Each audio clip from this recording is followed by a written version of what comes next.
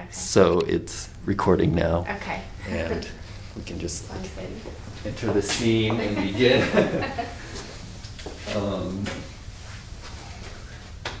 All right. I can just introduce the piece a little bit.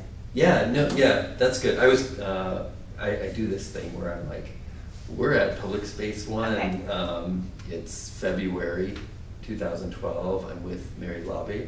Is that Yeah. correct? Mhm. Okay. And we're talking, I'm talking with her about her installation called Like a Snow Hill in the Air. And I'll let you Okay. introduce. Yeah, sounds good. I'll enter with the title, actually, explaining the title. So it's a passage from Melville's Moby Dick, which is kind of where this piece came out of. It's just kind of, I was using the narrative of Moby Dick as this kind of stepping stone to make this piece. And mainly what I was interested about that story was the drama that was kind of created around the absence of this main figure, the whale. And so, a lot of my work and my paintings are about that relationship between absence and presence, and so I wanted to kind of draw from that interaction between Ahab and the whale. And so, I'm thinking a lot about hiding places and the activity of hiding and then searching, and the way in the novel there's that the kind of energy that's around searching kind of jumps between being playful at some times, but also being really grave and very serious in other times. And so those kinds of contradictions are really important to my work. And so, in this piece, a lot of the kind of like imagery that I'm using, especially the painting on the wall, is very much like my paintings. And so I was, kind of interested in that relationship between being a painter, kind of confined to the frame, and then how can that, relate to kind of installation and the kind of sculptural pieces that come in. Yeah. I saw one piece, I was looking at your website, and you have a piece called Hiding Place. Mm-hmm. And it's essentially this. Right. This on a white canvas. Mm-hmm. So and I guess I'm interested in like how it's different when it's on a canvas, mm-hmm. as opposed to when it's in the corner of this, because it Right. room. Mm-hmm. Yeah, and I think because I'm a painter, I'm always dealing with these issues of evolution, and I'm especially interested especially in this piece, creating this kind of facade. And so I guess when it goes onto a wall, I was hoping that would somehow play into and make that idea of illusion more complex, I guess. Whereas in a painting, it is much different. But also in the painting, I was really still aware of that frame, the kind of format of the edges. Yeah. Are there? Do you want to talk about like this centerpiece at all? Like Yeah. is this a painting that was? How does this figure into anything, or is it made just for this wall, or was it something that existed that you built around, or? Yeah, it was intended for this piece, and so the frame is just made out of very simple balsa wood, and then kind of painted as if it were wood, and so the whole piece was supposed to be a part of this kind of space that I'm creating, and the actual painting is this kind of abstraction of the sperm whale, which is Moby Dick. And in the book, there are a number of references to the whale as a kind of landscape. So that's where the snow hill, or the white hooded phantom, and I was kind of interested in that really simple play and abstraction, and the kind of poetry around that. And so it kind of becomes this other kind of like dreaming space in the piece. Another really interesting thing is that in the book, he talks a lot about all of the misrepresentations of the whale. and so I was kind of, really excited about that, and was looking at some etchings of whaling and things like that in the story. How about the little pedestal? Yeah, so the pedestal, it was kind of this was kind of a challenging part of the piece for me. Throughout making this, although it's not related, I was thinking a lot about this experience I had as a kid going to the Holocaust Museum in DC, and I remember being really, really like emotionally impacted by the stillness of the objects, in the museum, and the way that lighting and having this kind of, I don't know, I guess how an empty object can kind of have so much meaning, and so I wanted, or power, and so I wanted to bring that in somehow. And so the table, I did not build a table, it was kind of just bought at a resale store, and I wanted to,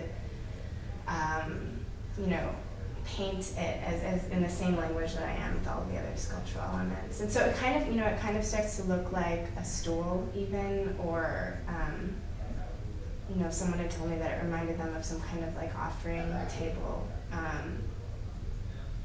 And so mainly, I was really going after this kind of empty table that was very still. So it was kind of, it's very different from my usual work. So.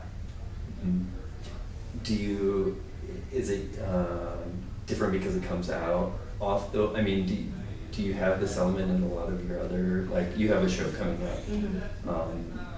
Are you going to have sculptural elements as part of that?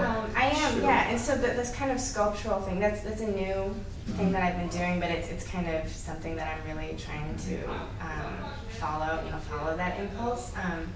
And so my the show that's coming up in March will kind of be this confrontation of the paintings on the wall, and then some kinds of modifications or augmentations of the actual space that kind of echo the paintings in a way.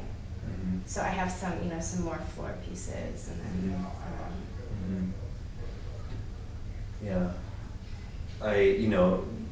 one thing that I really like about the pairing between you and Kristen is, and I don't know if I told this to you or Kristen, but how you're kind of, you're doing similar things, but you're like, this is so dramatic in one way, where you've turned this room into kind of a painting, like this room is a canvas for a painting, and like right. Here's the painting, and the rest frames it, and then hers is kind of like going into that in a way, like she has a whole room right. that you've kind of, with this pink color, like you're engulfed in immediately. So I think that's a really interesting pairing, because they're your work is somewhat similar in themes, maybe just sort of on the surface level, but the way, it's a nice way to think about how we present work in general, and like, is it something that you are surrounded by, or is it something that you stand in? And I think like this is just a really good example of playing with kind of both those notions, and this hints at that in one way, but also works as a piece in this. Yeah, I really enjoyed seeing these two kinds of projects somehow merge, and she's coming from a printmaking background, and so, and even more, I think she's done more installation stuff, and I'm coming from a very almost like rigid painting background, so it's nice to see where the pieces kind of converge and then move away from each other. And it's been really nice working in here and having this, like, even in some of my photographs, there's this pink glow. Yeah. And so there's something really interesting about that. That's funny. Mm-hmm. That's funny. This, hopefully we'll have, I don't know how, I don't do simple editing, like, I'm like kind of one take is it, but we should include kind of more detailed pictures about this, because it's really, it's nice, the texture you have on these corner pieces, and just this wood border, and So we'll have to include some images somehow with that detail in this. You did something with Juxtapose, or you were in Juxtapose. Yes. How did that come about? I'm not sure. I actually didn't know that I was reviewed in that. So it was just a review on their blog online. Someone had just told me about it. That seems big. Yeah, it was a nice thing to stumble upon. So. How did they come about? I have no idea. I thought maybe it was coming from, I was in New American Paintings a couple years ago, so I thought maybe it was that. But I've also been on some other blogs, like Boom, I don't know if you've heard of it. Just through, I thought, clicking and then from there, I don't know. I had a review in the Monarch Review, which is another online-based magazine based out of Seattle. So there's kind of these small things that happen in the world of the internet, which is weird. I have no idea how things, people come across things anymore. Yeah. So what, you're doing your MFA show in March, and what's next for you? Well, I'm not sure yet. That's the thing about the third year in school. I am applying to residencies and some smaller teaching gigs, but I really want to have a year, where I can kind of, settle in and make, kind of focus on my work outside of academia, which I'm really excited about, and kind of, onward and upward, I guess. Yeah. Are you gonna stay in Iowa City? Yes, I'll be here for another year. Cool. That's always good news. Yes, I like it here a lot. Yeah. I was, when I went to school, my third year, I got the Iowa Arts Fellowship for my last 2 years, not my first two, and a 3-year program, so usually you get that for the first 2 years and then you spend your third year teaching or something like that, and I didn't because I was manager, the first darkroom manager, that was my TA gig.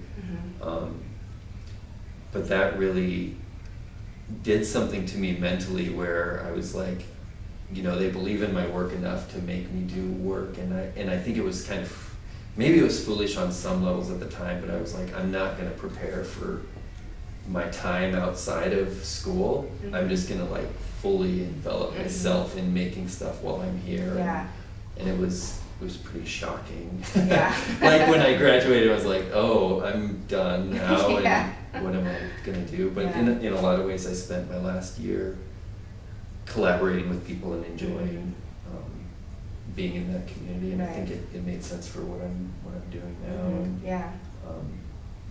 And I didn't set myself up well to teach, but that will, there's other ways to go about it, and it's a long process. So I always appreciate hearing people who are working while they're in school on enjoying that community and making stuff, and there were a fair amount of people who were just worried about getting their CV filled out and moving on to the next thing before they're even out of this thing. It's really time consuming to do applications and to, and I really wanted to have a third year in school. So that's nice. That's good. Well, that's probably good. I think we covered it. Unless you want to say anything else. I think that's great. Okay. Congratulations. Yes. And thanks again so much for giving me the space to. No. It's our pleasure to and you. We have a fair amount of community people who come by and they just like what we do on some level that's not of the art world or of and one in particular who's fairly. I think you met him. I think you met Brandon. I did. And he was blown away by this, and he's like, "This is good stuff. I like this stuff." And he's the one who will be like, "I don't like this show," or this doesn't do anything for me. I don't know about this. But he so you got his compliment, and that's a big thing. So congratulations. Thanks. Thanks, Mary.